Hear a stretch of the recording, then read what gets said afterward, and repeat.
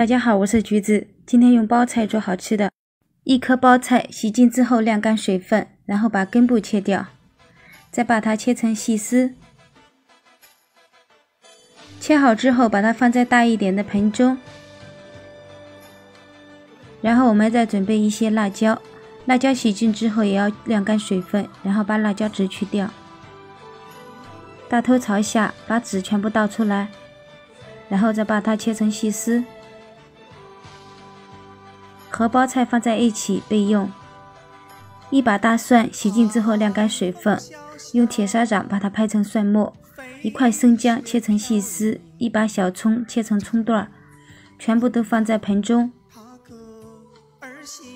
接着我们再准备一根胡萝卜，洗净之后擦成细丝，然后依据个人的口味加入适量的盐，用手抓拌均匀，腌制1个小时。把包菜腌制变软出水的状态，像这样就可以了。腌制的水分不需要倒出来，留在里面。然后我们再依据个人的口味加入适量的辣椒面，用手抓拌均匀，然后装在一个无水无油的保鲜盒中，用手压紧实，把汁水也倒在里面，盖上盖子，放进冰箱密封冷藏。